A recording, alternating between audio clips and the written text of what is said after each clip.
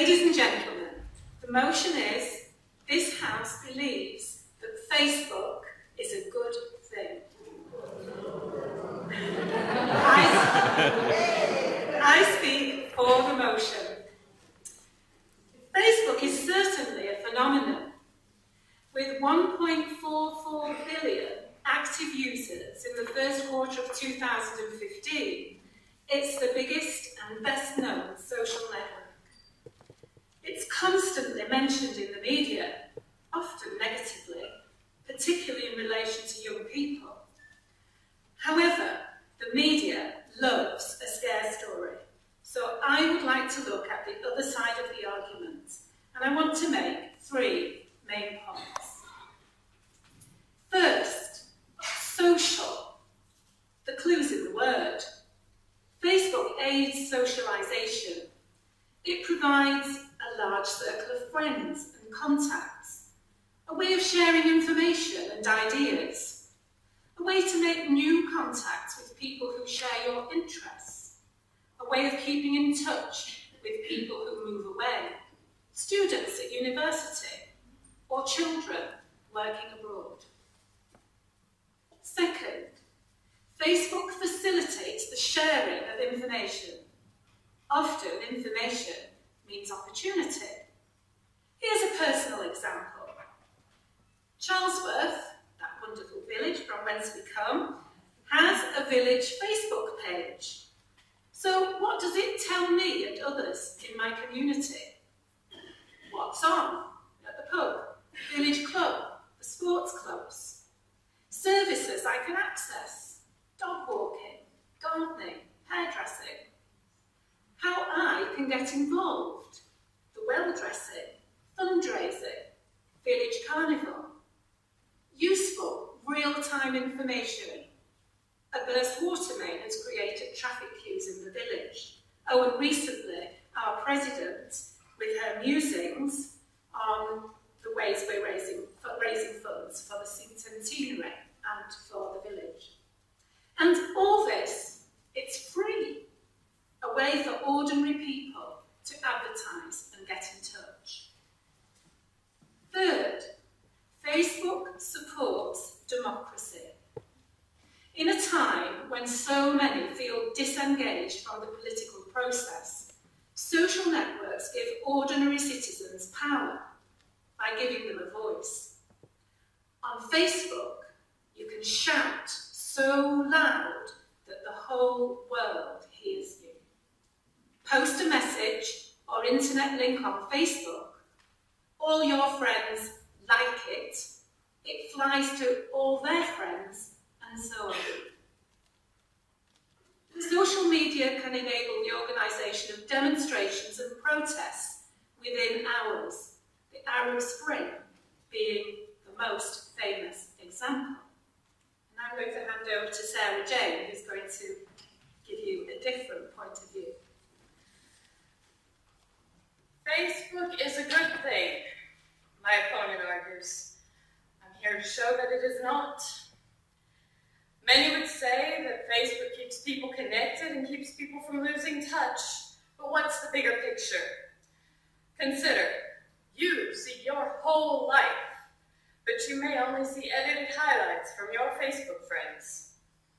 This is a place ripe for breeding envy and depression. Two 2013 studies, one from Michigan, one from Germany, found that the more people used Facebook, the worse they felt afterwards. Edinburgh Napier University found that Facebook adds stress to users' lives. They're afraid of missing important social information, afraid of offending, and they feel pressure to be entertaining, and more. Is it worth that connection if it stresses you out and makes you feel bad? Of course we use Facebook to share information, but in some ways it doesn't work nearly well enough, and in other ways it works too well. Facebook allows you to look into other people's lives, but it never really tells the story of their lives. We all have a deeper life that we would share with real friends, but not with Facebook friends. We are way too polite give up that part of ourselves to people who don't even really care about us. Friendship is supposed to be special. Not everyone should be your friend.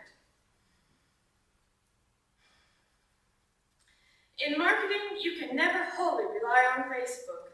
Marketers big and small, including Charlesworth DWI, continue to use word of mouth, traditional media, we have posters posted up around the village as well, and seeking customers in person.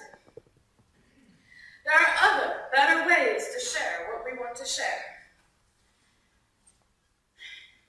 Especially after the Arab Spring, many think that Facebook is good for democracy.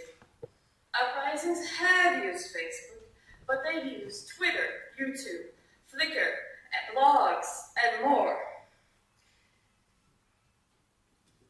Indeed, Facebook's strict real name policy actually makes it less than ideal for protesting totalitarian regimes. In 2002, before Facebook launched in 2004, Argentinian anti-government demonstrations were organized through email lists and in chat rooms, invisible to the government at the time. Protesters used the tools that they have. No matter how big or small the revolution or petition, it's always down to the people pushing it and the action on the street. Social media can play a part, but there is more to social media than Facebook, and Facebook is not good. It is too flawed to continue to be useful to us. So in summary, throughout history, new technology has created fear, and people have sought to get rid of it, from the Luddite-smashing machines to the present day. And of course, technology can bring with it danger.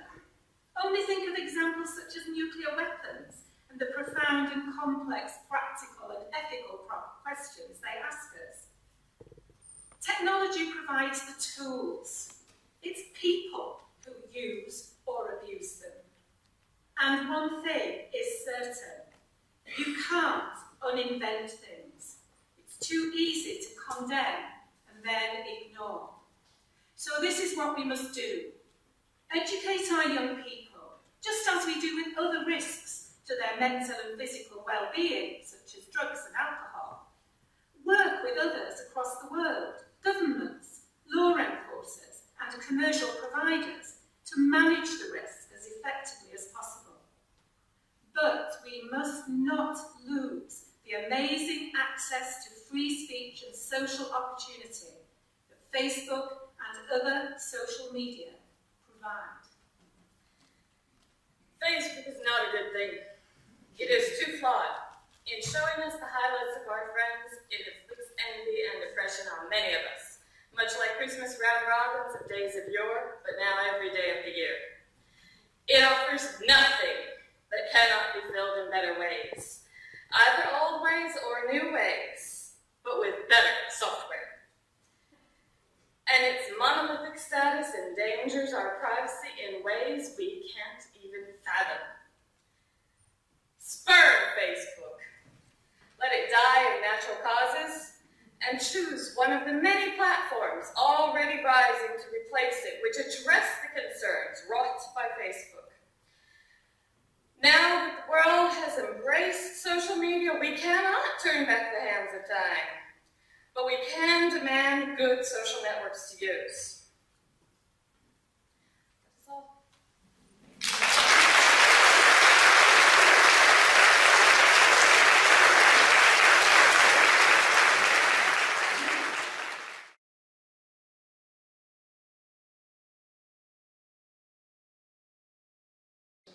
So, good evening, ladies and gentlemen. Lovely to be back and lovely to see everybody performing again. What was fantastic about the debating was the amount of research. I'd like to commend all three of the finalists on the amount of research that they'd done and the facts and the way they'd structured their speeches. And there was a lovely balance of fact and personal thought and ideas, which I thought was very, very good indeed. There were all varying styles and approaches in which they delivered the speeches, which was lovely. And you were all very clear and very confident, so that was fantastic too, so well done all of you. But again, we have to choose a winner. And we have done, and our winner is Charlesworth with Facebook.